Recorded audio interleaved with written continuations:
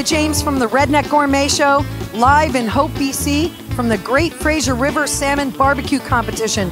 Oh my gosh, what an event.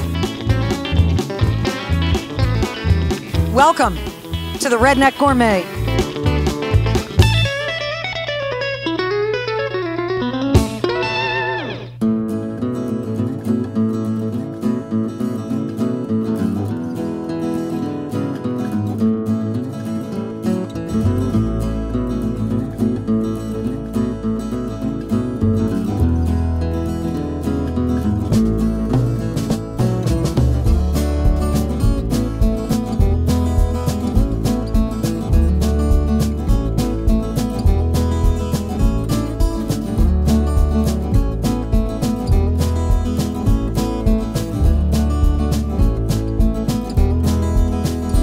How you doing today, Donald? Not too bad. A little bit busy, but pretty good overall. A little bit busy, I think, would be an understatement. I think you'd be about right. Now, Donald, you are the man who actually started the Great Fraser River Salmon BBQ Competition. Yes. Yes, I am. And why did you do that? Well, it's sort of a comical thing that I taken a barbecue judging workshop, and I was very, very happy to take it. And I really expected that there'd be something for seafood on the West Coast, and there wasn't. So as much as I like my chicken, ribs, and pork, I also love my seafood. So I began this, and Hope needed something. They needed a little bit of an event, something they could call their own. And this being a West Coast first, I'm happy to say that it was brought here in Hope. Well, see, and it's absolutely beautiful. This is an incredible event. It's jam-packed today. Sure is. Sure is. I think we probably hit another new number. I mean, first year we had 500 people. Second year we had 1,500. This year, looking at the way everything's going, we're going to easily hit 2,000. Oh, I would say so easily, yes. Now, I've noticed you've got every level of competitor here with the salmon, and you've got jewelry, you've got artisans, and these chainsaw artists. How did you do this? I can't imagine one person pulling this together. Boy, it certainly wasn't one person. I mean, there's a Saturday market, and those folks, once they saw how this was going, initially they came in a little bit, but then they just kept on getting bigger and bigger with it. With the chainsaw carving, that's something that occurs every other year here, and there's a gentleman named Victor Smith in Hope, and he does a great job, and he's the one responsible for the chainsaw carving, which became quite an event into itself.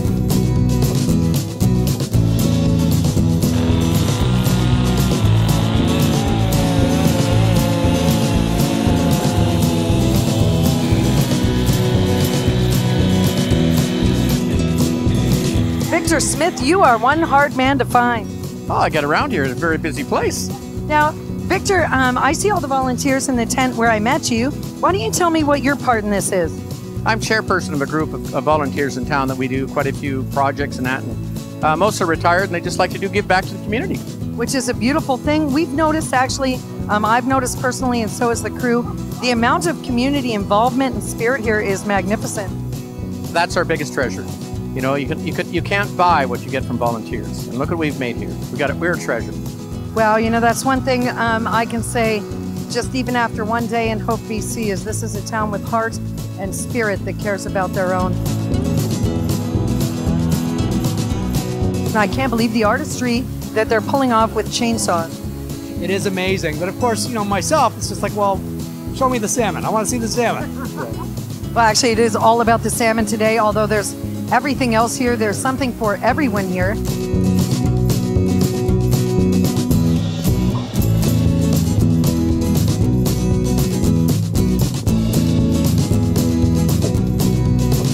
So you may be wondering, what are those judges doing behind me right now? What are they actually basing their judging on? In barbecue competition, the three main categories tend to be appearance, taste, and texture. And this one is no different. So I'm looking at the scorecard here for the judges, and it is 25% for appearance, 25% for texture, and 50% for taste. Well, I'll tell you what, after sampling some of the tastes that are going on here today, 50% is indeed going to raise the stakes.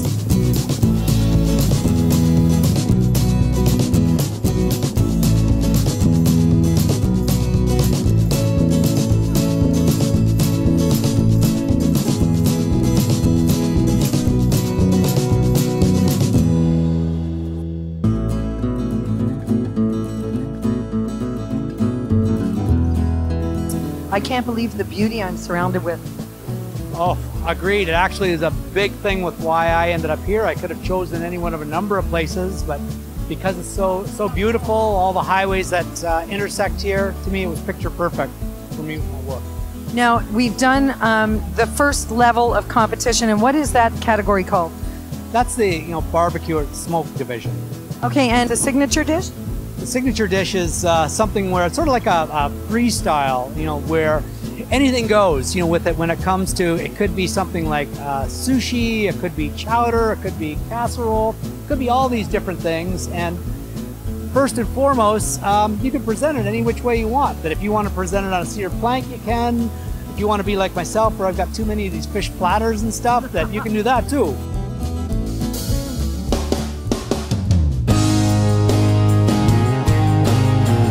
Now, you were a competitor in the competition today.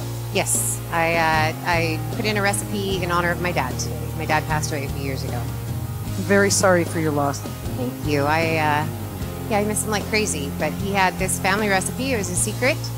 He passed it along to me before he passed away, so I brought it here today just so people could enjoy it. Actually, I tasted the salmon curry, and it was exquisite, phenomenal recipe. He is an amazing guy, and I'm glad. As long as the people here are happy today, I'm happy. Well, I can assure you they were happy. I was, the crew was, and as far as I'm concerned, you're already a winner. Well, thank you very much. Like I say, it doesn't really matter as long as people got to taste sort of the legacy of what my dad was doing with salmon. It was pretty awesome. What a beautiful homage. Yeah, he's a pretty awesome guy. I'm hoping that he's giving me a few votes up there tonight. I'm sure he's smiling down. I'm sure he is too. He's here. Well, he's here and right in you, right? Yeah, absolutely. He's fantastic. I know what it is to lose a father, and can I give you a hug? Absolutely. Thank you. Now, Carrie, I noticed that a lot of the competitors today have a lot of team members. Yes, they do. I do not. You were a team of one. I was. Absolutely. I didn't give anybody my secrets. Now, you did have a cheerleader, and who was that? That was my son, Braden. He's an awesome kid. He's pretty good, and he came and he was handing out the samples, and he was just making sure he was doing my running for me, which was really awesome. But he doesn't know the recipe, so that was all me.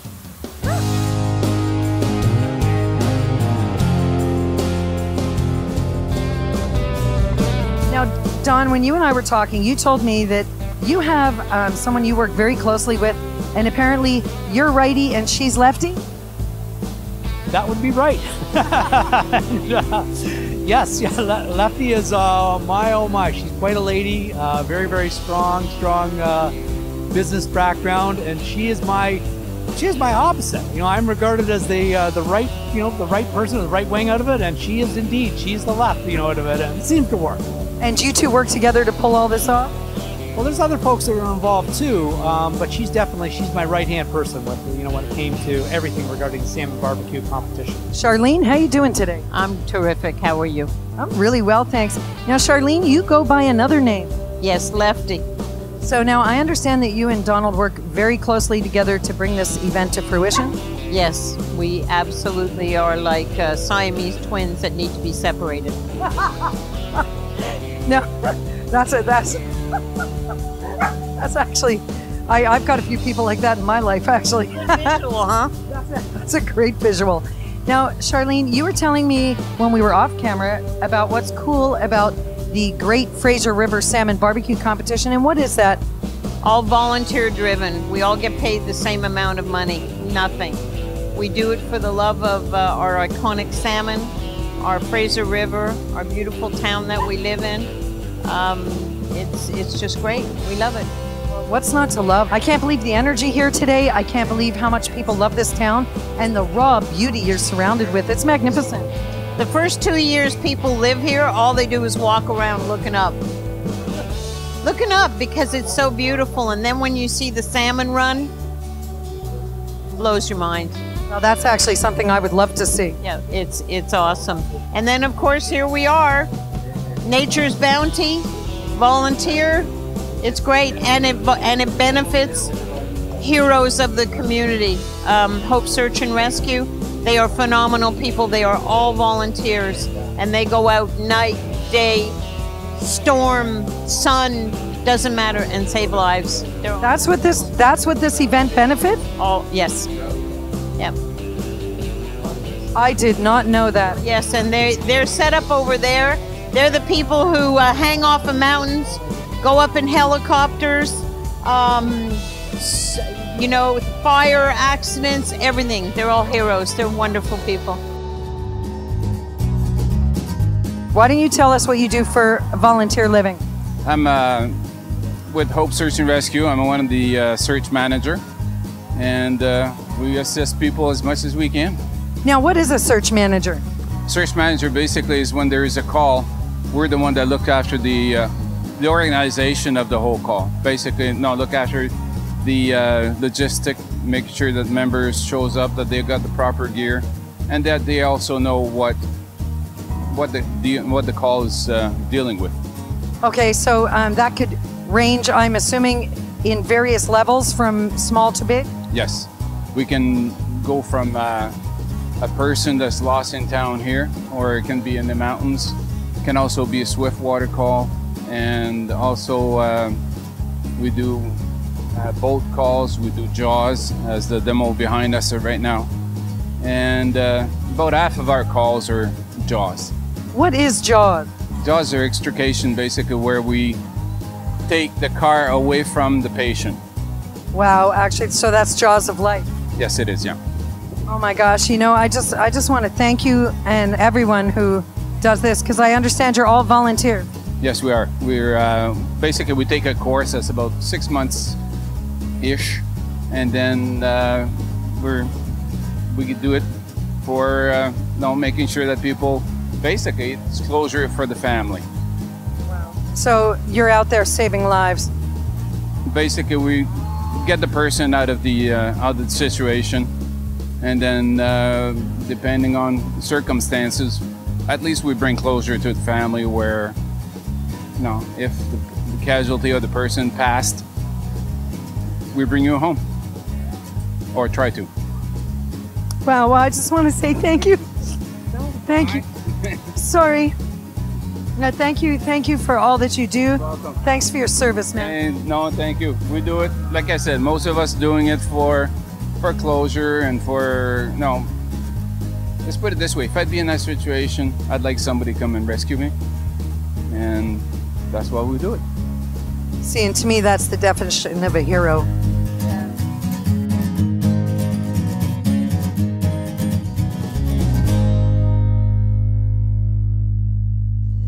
Donald Stokes, oh my gosh, what an amazing day. How you feeling? Oh, a little bit overwhelmed. The crowds, the weather cooperated. The crowd's been fabulous. Everything looks good. From our perspective, it was fantastic and over the top. Did you sample all the salmon yet? Because now we're at the end of the day.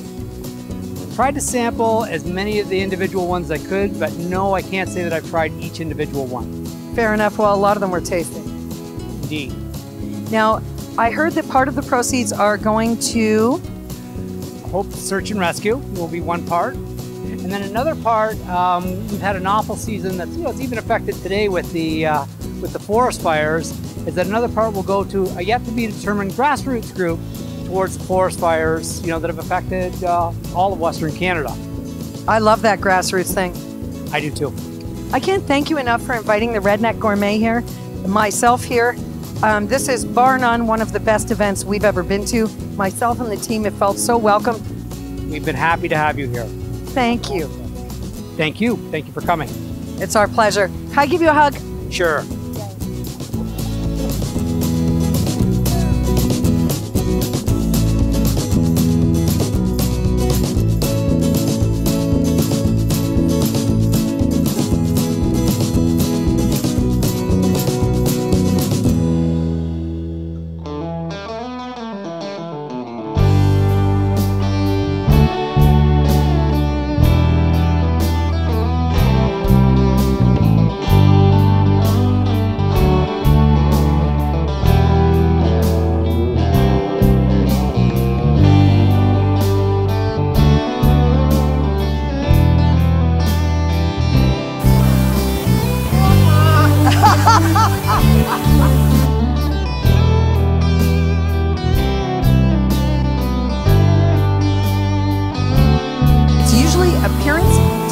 texture.